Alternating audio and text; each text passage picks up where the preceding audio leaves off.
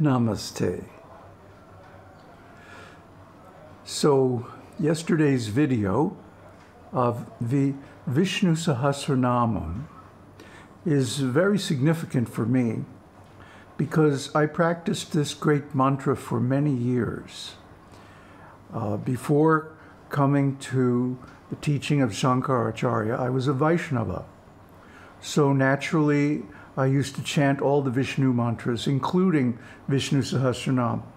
Maybe I should say especially Viṣṇusahasranāma, because I chanted it for years. I mean, literally every day. Even I would loop it and play it while I was sleeping and like that. And because of that, I learned it very well.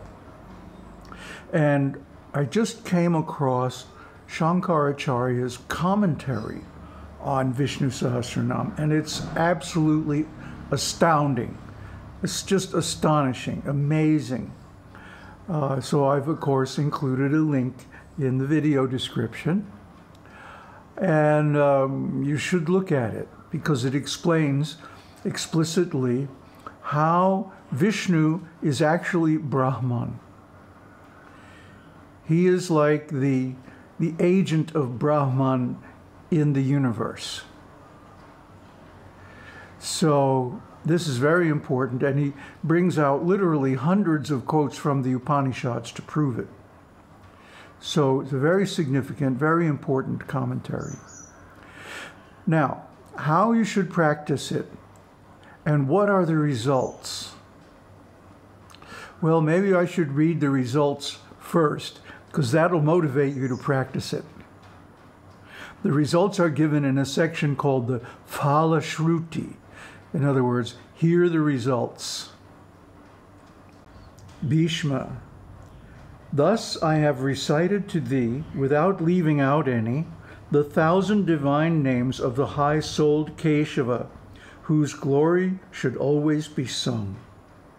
That man who hears this hymn every day, or who recites this, never meets with any evil here or hereafter. By doing this, a Brāhmaṇa knows the end of the Vedas. A Kṣatriya comes out victorious in battle. A Vaiśya becomes possessed of great riches, and a Śūdra enjoys great happiness. He who aspires to the merit of righteousness succeeds by reciting this, in getting it. He who desires wealth likewise gets it. The man of pleasure has his desires satisfied, and he who desires offspring acquires offspring. That man who with devotion and perseverance and heart totally turned towards him recites these 1,000 names of Vāsudeva every day after having purified himself, succeeds in acquiring great fame, a position of eminence among his kinsmen, enduring prosperity, and lastly, that which is of the highest benefit to him, that is, moksha. Such a man never meets with fear at any time and acquires great prowess and energy. Disease never afflicts him. Fair complexion, strength, beauty, and accomplishments become his. The sick become hale, the afflicted become freed from their afflictions, the affrighted become freed from fear, and he that is plunged in calamity becomes freed from calamity. The man who hymns the praises of that foremost of beings by reciting his 1,000 names with devotion succeeds in quickly surmounting all difficulties. That mortal who takes refuge in Vāsudeva and who becomes devoted to him becomes freed from all sins and attains eternal Brahman. They who are devoted to Vāsudeva have never to encounter any evil. They become freed from the fear of birth, death, decrepitude, and disease. That man who with devotion and faith recites this hymn of 1,000 names succeeds in acquiring felicity of soul, a disposition of forgiveness, prosperity, intelligence, memory, and fame. So is that enough to get you to chant it? or at least hear it. Actually, this was my practice for many years. And I can tell you that this is not hype. This is not exaggeration. These are really the benefits of hearing and chanting this prayer.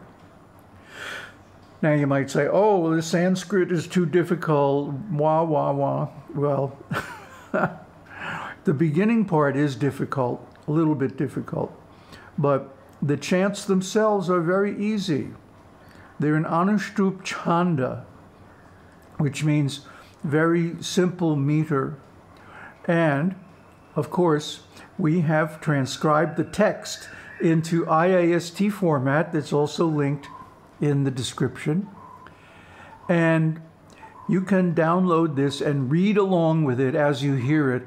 Then slowly, slowly, you'll become familiar enough to chant it. Plus, I slowed down the whole recording because Subbalakshmi, you know, she's from South India. She's probably chanted this every day of her life from when she was 3. So she just zips through it, you know. But I slowed it down a little bit to make it a lot easier to follow. So this is the great benediction.